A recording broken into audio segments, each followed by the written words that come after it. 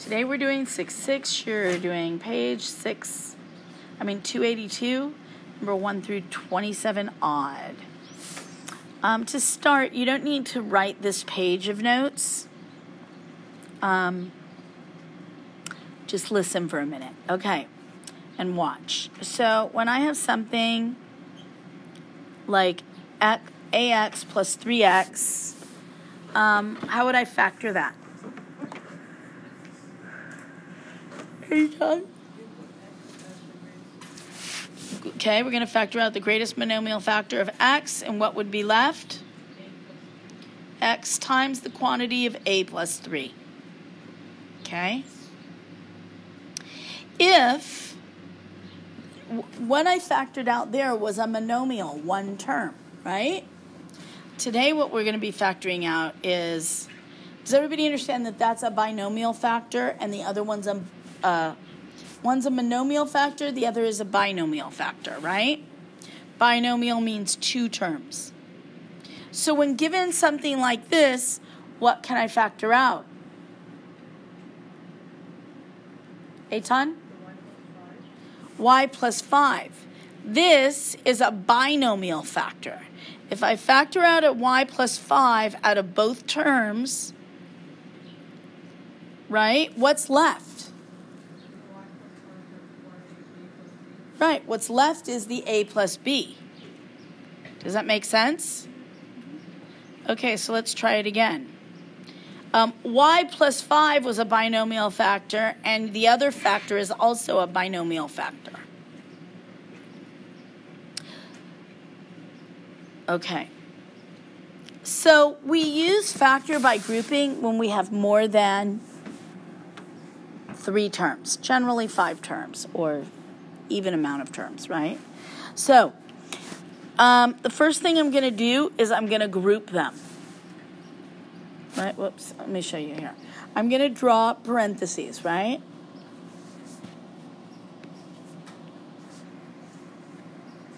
And notice, this 3 owns that plus sign, so I'm including it there. Now, what can I factor out of the first binomial? Go, Brienne. An A, and what would be left, Nicole? M. Good. What can I factor out of the second one, Jamie? 3. What kind of 3? Positive. Positive 3. And what's left? 3 times the quantity of m plus 4. M plus 4 is left. Right? Now, what do we have in common? A binomial factor of m plus 4. If I factor it out, what are we left with? What's left, Nicole? M plus 4. I factored that out. And then a plus 3. Yep, a plus 3. The remainder goes into the other binomial. Does that make sense? Okay, questions?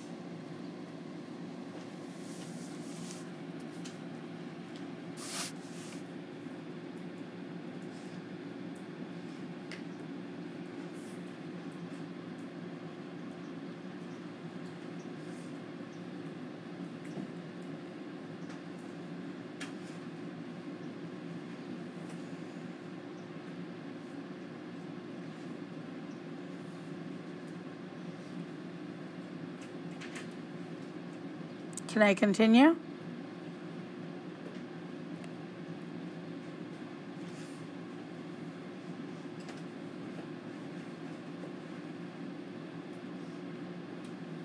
Okay, so what can we factor out of the first one?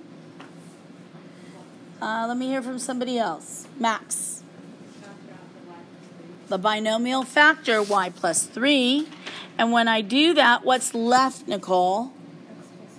X plus k. Good.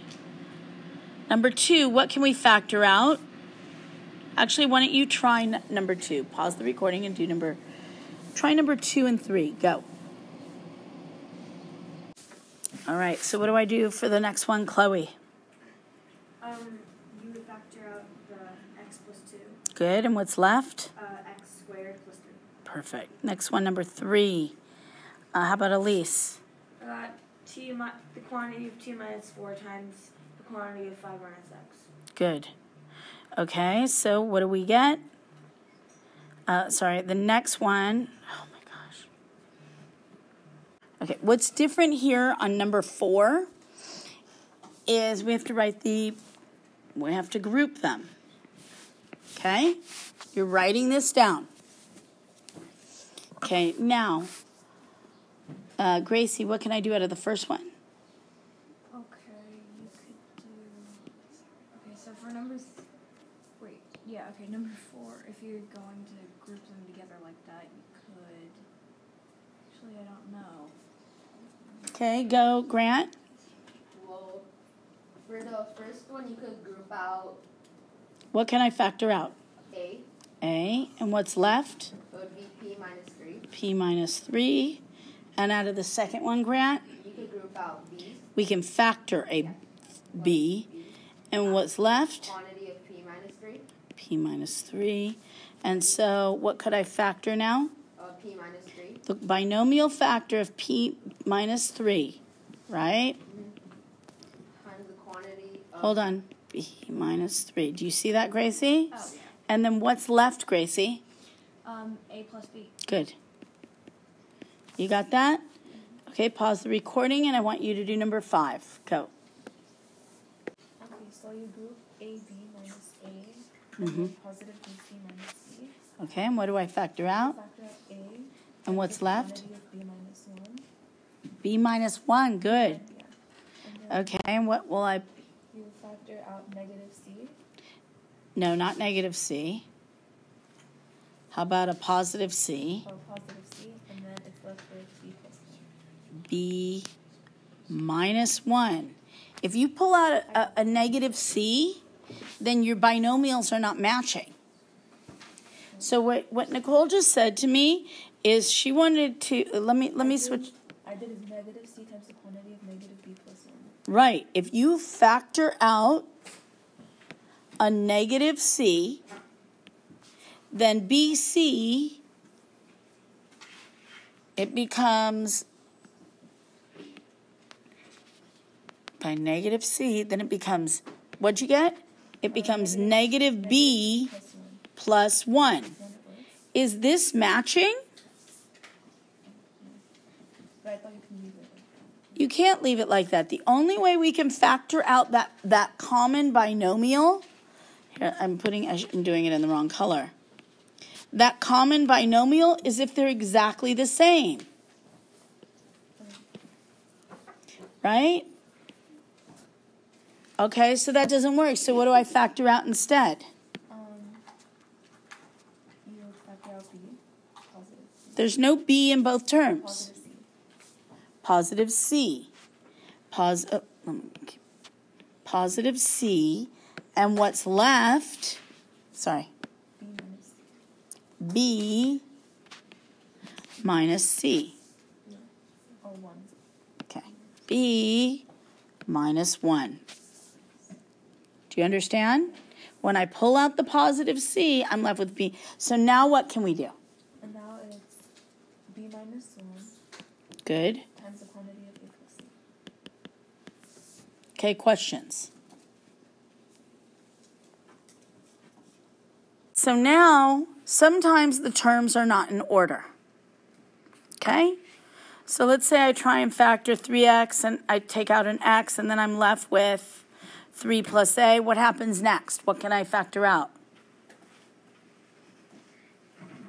Right? Because my goal is to get 2 common binomials out. Right? That doesn't work here. So we can reorder them. You got to just kind of turn them around a little. Okay, reorder the terms. Now we're going to group x squared and 3x. And I can factor out x plus 3. And when I group the next group, right?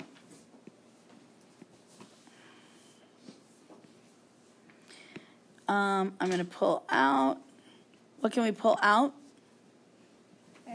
A positive A, and what's left? Good. Much better. And now, what's the final answer? X plus 3 times the quantity of x plus a. You got it? Okay. Okay, so you guys try the next two. I want you to pause the recording and finish 1 and 2. All right, let's check our work on number 1. Let's go with Julia. What am I grouping? The 2x plus 3n and x plus 6. Good, the positive. I always include that sign, right? Okay, so what can I group out of? What can I factor out of the first one, Julia? N and x. I can? Or no. That doesn't work, does it? There's no common factor. So you have to read. Right, what do you want to put with nx? You got to regroup them. So what do you want to put? How do you want to move them? Put it. I don't know. Just try. Nx goes with what? 3n. Okay, let's try that. Nx, she said. Oops, that's not an M. So Nx plus 3n, and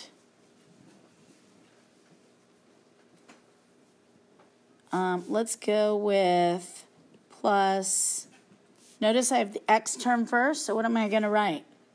What left over? I've used this, What else? Maybe 6 and 2x. Right, but I want to write my x term first, right? Do 2x Plus plus 6. 6. And now I can try and group those. Let's see. So I'm going to group this, and what are we left? What can I factor out? N. And what's left? X plus 3. Good. And what can we factor out of the second group? 2. Positive 2. And what's left? X plus 3. Good.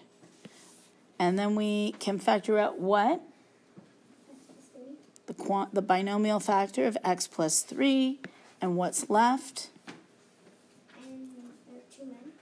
No, n N plus 2. plus 2. Good. Okay, questions? Did you do it differently? Yeah, I did it the opposite way. How did you regroup it? So I put it as 3n plus x times 3n plus 6, sorry. plus 6. Times the quantity of nx. No, plus. Plus nx plus 2x. Okay, and then you grouped from there. And let's see. Does it matter? I mean, it's the same group. I mean, it's the same polynomial, so the answer should be the same. And so when I factor out 3, I'm left with n. I'm left with n plus 2. When I factor out a plus x, I'm left with an n plus 2. Notice you're left with the opposite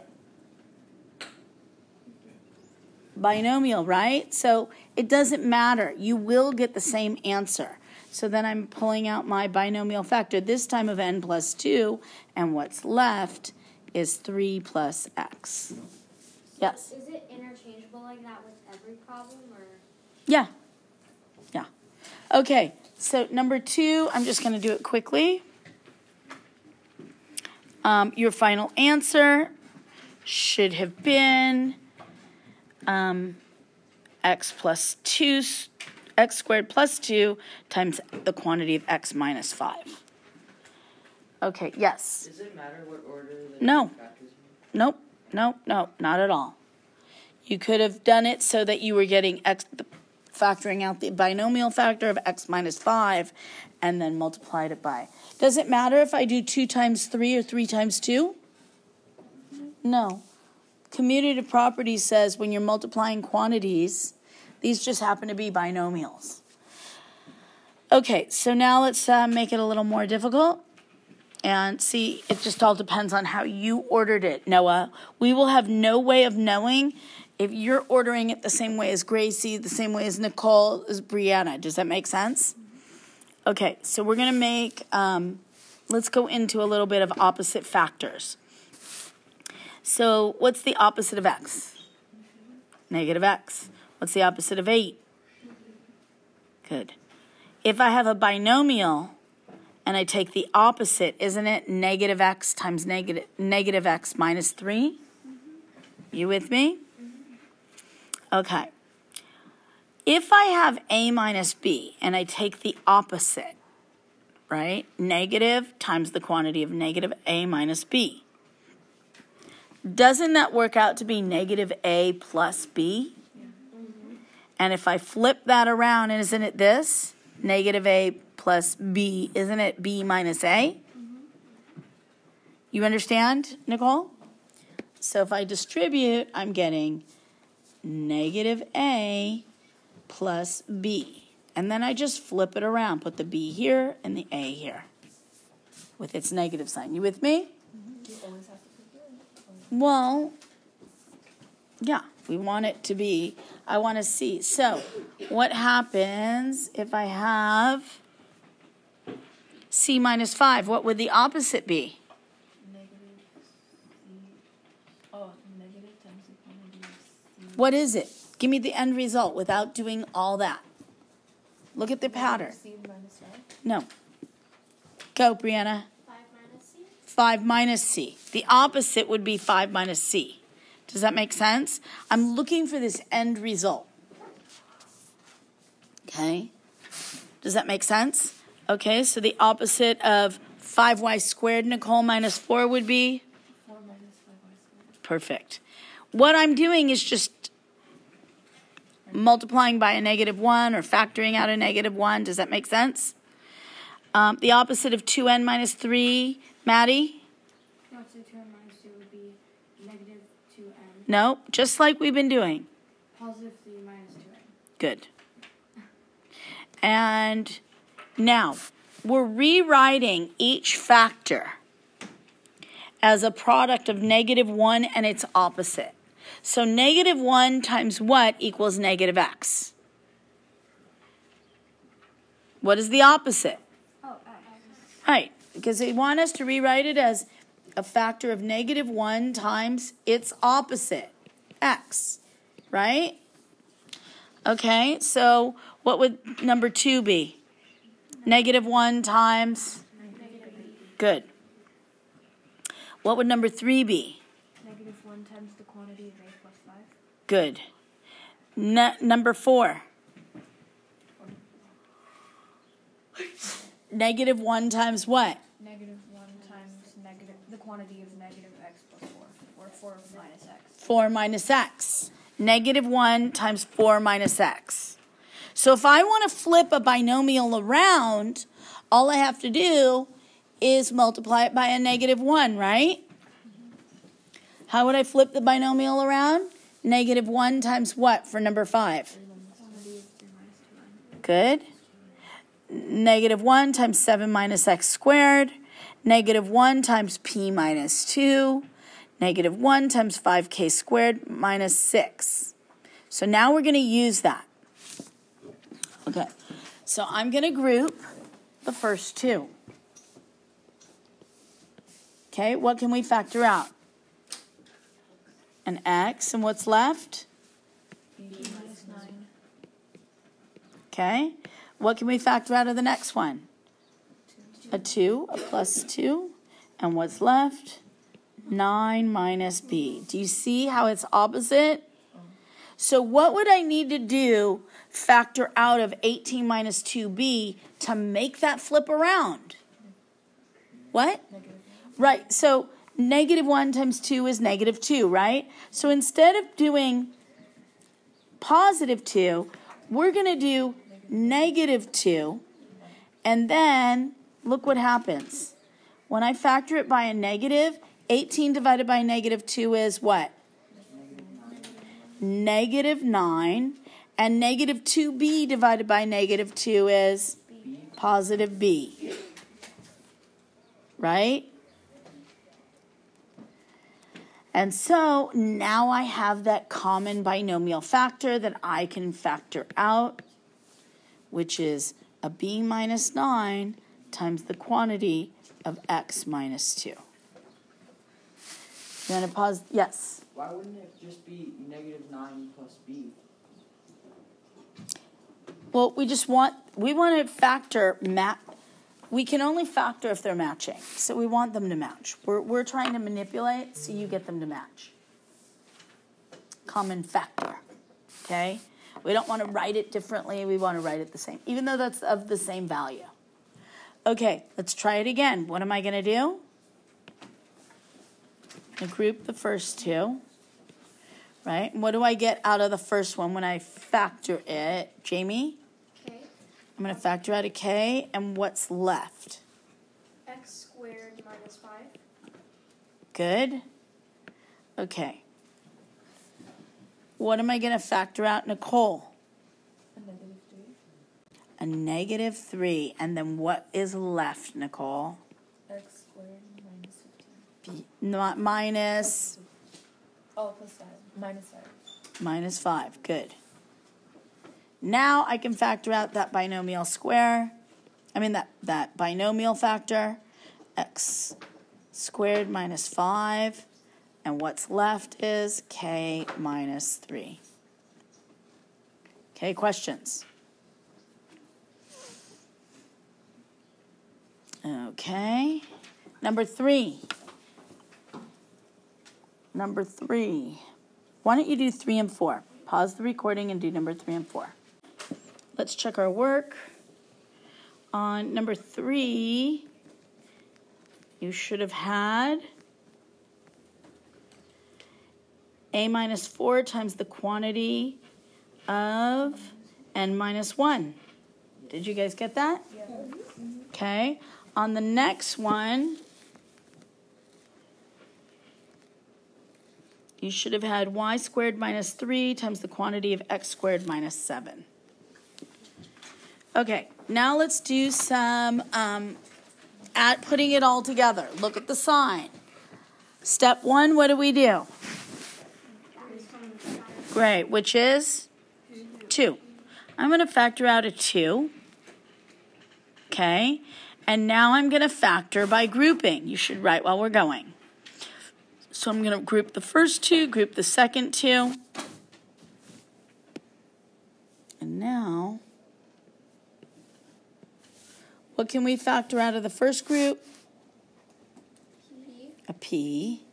And what's left? X plus 4. I don't want to forget that. Okay. And then what can I factor out of the second group? 3. Plus 3. And then I'm left with x plus 4. And so we are left with the quantity of x plus 4 times p plus 3. And don't forget your GCF. Does that make sense? Right? I guess the difference is they don't group it right there. Factor by grouping. So the difference in my PowerPoint is they don't group it like this right here. Okay, questions? So do not forget that GCF. You have to include that in your answer. So by rights, when I multiply these two, it should equal this. And when I multiply that times the 2, I should get what I start with.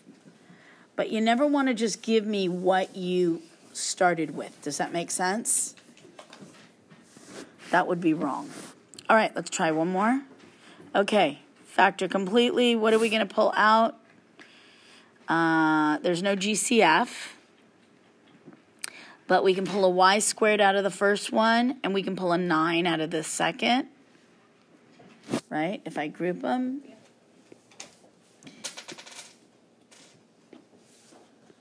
And actually, I want to pull a what? -9. A -9, because once I pull a plus 9, I'm realizing I'm left with 1 minus x squared. So I want it to match. Yes? So for every problem we have to do like this now, or like -9? Well, in this case, because I'm noticing it's coming out opposite, when I factored out a 9, when I factored out a plus 9, what's left? 1 minus x squared. That's the opposite. Do you understand? So whenever it's opposite, then you have to. Then you're going to switch it to, instead, I want to flip that around and factor out a -9, and then I'm going to be left with positive x squared minus 1. Right? -9 divided by 9 is a -1. -9 divided by -9x squared is a positive x squared. Now I have a common binomial factor. Does that make sense? I have a common binomial factor. Well, they did it like this, and then they rewrite it a second time. Just so you have it for your notes if you want to do that. Okay, to flip it around. Now we can factor out an x squared minus 1, and what's left is y squared minus 9. Are we done? No. The first one, what is it? What's it called? Difference of squares. Yep. The second one, what is it?